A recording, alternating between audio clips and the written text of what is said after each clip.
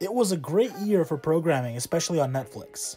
I had no idea that American Vandal Season 2 was dropping in 2018, so I was pleasantly surprised in seeing the smart, outrageous mockumentary once again.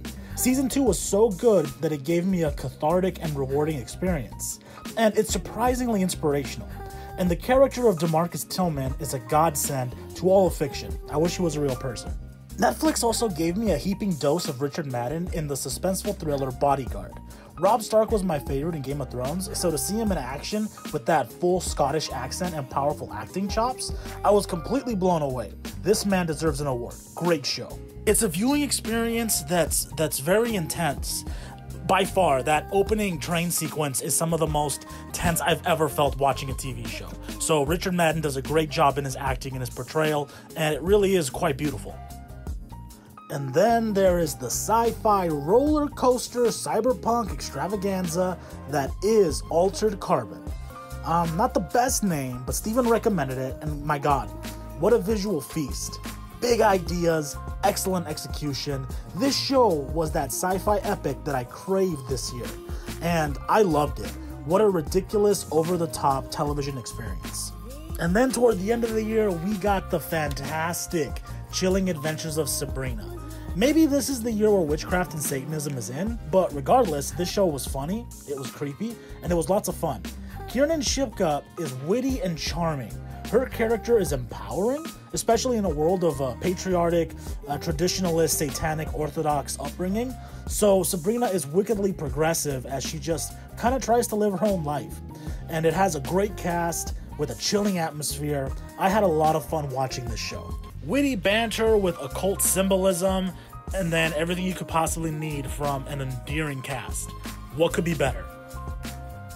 Besides Netflix, there was also a lot of good anime that I watched. This was the year where I finally sat down and watched all of Dragon Ball Super, actually getting to the point where the season finale occurred, and that was something special. Dragon Ball has always been something really important to me growing up as a child, so now being able to see it unleashed once more, it just felt so good. There really was magic in watching these fight sequences and seeing my favorite characters come to fruition once again. I literally also just finished Goblin Slayer, which I heard a lot of hype about, specifically being compared to Doom Guy from the Doom franchise, an unrelenting force that is only focused on one thing, and that is the gruesome deaths of the goblins that exist in this plane. The fight sequences are gruesome and bloody. There's some really intense scenes, so this is not for kids. And it's just something that, though it's violent and brutal, it has moments where it's really uplifting. The final episode was also very satisfying. I loved it. Ooh, then we got Devilman Crybaby, which became my obsession during the first part of the year. Filled with bizarre imagery, sketchy animation, and groovy tunes, this was so much going on, from apocalyptic horror to gratuitous violence and nudity, but it also encompassed a deeper story of metamorphosis, acceptance, and heroism. Plus, there were some sick raps in this show. With an ending on par with the end of Evangelion, this show stayed with me for many weeks after I had finished it. I'm still mad about it. This show fucked me up. And then we had the perfect season of My Hero Academia. I've talked about this anime ad nauseum for many times now, so please go to some of my other videos about this, but just very clearly I want to state, My Hero Academia Season 3 was the best anime of 2018. Everything that I wanted to happen happened. There were some great fight sequences. There were some great laugh out loud, cry out loud moments. This was just beautiful storytelling. We got Mirio, we got All for One, we got Bakugo vs. Midoriya Part 2. There were just so many outstanding moments, and the music was gorgeous. So do yourselves a favor and watch this show. And finally, The Haunting of Hill House.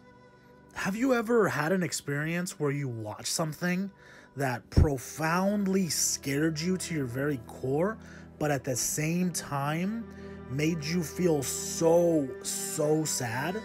This is one of those perfect shows that comes every now and then. And I'm not just talking about some of the fantastic camera work or some of the cool creepy factors, but I'm talking about the story enveloped in this horror that is actually some of the most uplifting and bittersweet moments on television I have ever seen. The show is emotionally frustrating because you become so immersed in the Crane family's struggles and hardships, which makes the tragedy and the trauma that they go through hit you so much harder. It's so fucked up and heartbreaking. This is a story about family, and it made me want to hug my sisters right after I watched it. It's so much more than a silly horror story. It's cathartic. It's a story about forgiveness and love, and it teaches that forgiveness is warm. To love completely, that's all that matters. All the rest is confetti. It teaches that the only thing in life that matters is family, and it made me want to spend more time with my family. And that's the power of storytelling. Great stories exist, and the rest is confetti.